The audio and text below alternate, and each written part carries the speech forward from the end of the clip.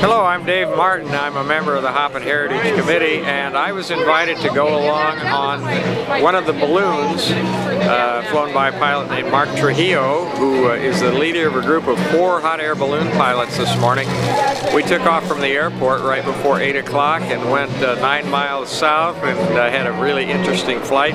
The landing was 9 miles south, just off Arley Road, and one of the 4 pilots was a woman, owns her own hot air balloon, and 2 of the balloons were experimental. That is, people sewed their own balloon envelopes at home.